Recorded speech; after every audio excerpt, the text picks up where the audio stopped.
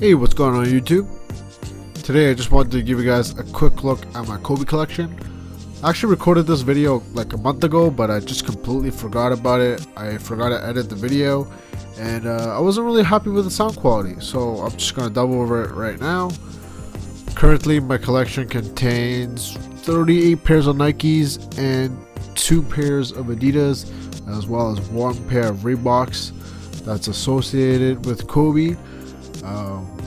This actually took a really long time to gather because I had to run all over our house for it. I don't really keep them all in one place other than the retros. The retros, I do keep it in one of my plastic sneaker boxes that I showed you guys previously in a video. I really hope you guys will enjoy this video, and just to get that out there, it's not heat or anything. I'm just showing what I have in my collection, and just some Kobe's that I love. Really comfortable shoes, and let's just get right into it. So this pair of Flyknit Kobe 9s, grab these from Mr. Crispy Coil. Next up, you got some Tiffany IDs. Really love how these turned out. Next up, another ID I created inspired by Kobe and LeBron. The guys from the 90s, they got MJ. We got Kobe and LeBron. Next up right here, another ID I picked up off of eBay. I actually added those gold aglets on myself. It's a really cheap option if you want to look them up on eBay. Next up right here, the first Kobe 8 that started it all. I grabbed these at the employee store. This colorway right here was actually one of the first colorways to drop, and that's probably the last colorway I picked up. It took me a while. I wasn't really a fan of it at first, but it really grew on me. This gradient pair right here was actually a pair my buddy picked up for me at Foot Locker. I'm really glad that he works there, grabs me stuff under retail. I actually swapped the laces from the LeBron 11 Gumbo League, so I think it's a really clean look. What do you guys think? Next up right here, this is a Hornets inspired colorway, or draft day if you will. Next up, you got the Chaos colorway, another ID, the Sprite colorway, Pit Vipers. Really like this, really clean. Another ID, the Yeezy colorway, gold aglets once again. The Year the Snake. Really like the contrasting between the silver, red, and purple. Beautiful shoe right there. Let's just make our way down over here. Let's see what we got. Got some Kobe 7s and 6s. I actually only own 1 pair of Kobe 7s, and this is it. I really like how clean this colorway is. This is the Home Elite colorway, giving this a lot of wear. It's really nice on feet. Dark Knights, Jokers, really love this colorway. Some Kobe questions, really nice quality. Should have won 11.5 on these ones.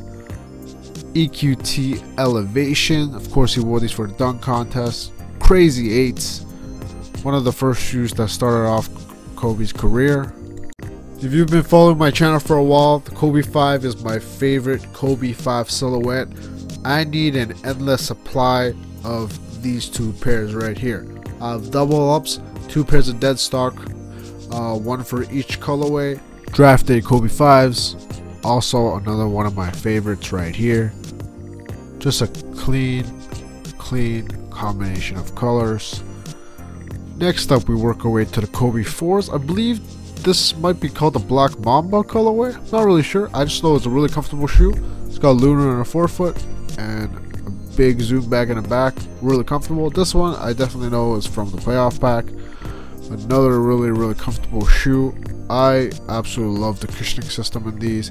If they brought these back with fuse or engineered mesh or whatever it is, I talked about it recently in my Kobe 10 video.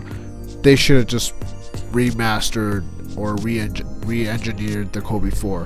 That would have been perfect. And it's low cut, mid cut, whatever you want to call it. Next up are the Kobe 3s, probably one of my least favorite Kobe's, but I really like how unique looking it is. You got that waffle pattern on the upper. Once you have these on feet, they actually look pretty decent, but when I have them in hand, they just look kind of odd to me. Like something's missing from the shoe. I'm not sure what, but something's missing. Here we have the Orca colorway in the Kobe 2 ST. ST is basically, I believe, stands for strength, and it's supposed to be the playoff shoe. So this is the early on elite or postseason version of Kobe shoes. They used to bring it out for Kobe's and LeBron's. Next up, we have the classic black and yellow colorway in the Carpe Diem theme right here. I'm actually surprised they haven't used Free and the herringbone more often throughout the years, just to try it out and see how effective it actually is. I actually completely forgot about this shoe. This is the Kobe 8 Elite in the black and gold colorway. I actually brought these to China, so I kind of left it in the bag and completely forgot about it. And let's just move on to the Kobe 1, shall we? Finally made it, guys. Kobe 1s, black and yellow, can't go wrong. Next up, black and purple. This is called the blackout colorway. Exactly why the new Kobe 10s are called blackout. It's black and purple. This is the blackout colorway, or the black mamba. I actually added some gold aglets on it just to make it a little more fancy. All-star colorway. There's actually multiple versions of this shoe. Black and white. This is actually my cheapest pickup from a guy. Picked these up for 40 bucks. They're kind of beat up, kind of paint chipping, but still very wearable and still very comfortable to this day. Released in 2006. What a great model. I love the Kobe ones. It's a really comfortable shoe. Reminds me of the Huarache. It fits like a Huarache. But I know I don't have any like 2K5s, 2K4s. Because the 2K4s, they've never fit my foot well, and they actually hurt because they're too narrow. 2K5s I've never encountered, so I don't know how they fit. I also don't really own any of the older Adidas models and the Kobe's. I don't have the what do you call it? The KB2s, is it called, or the Kobe 1 or the Kobe 2? I didn't like any of them of how they looked. They've got to be visually appealing to me, and they've got to be comfortable. That's my main standards for the majority of my shoes. But yeah, my video's pretty much coming to an end. I hope you guys all enjoyed this long ass video, and I'll catch you guys in the next video. Peace.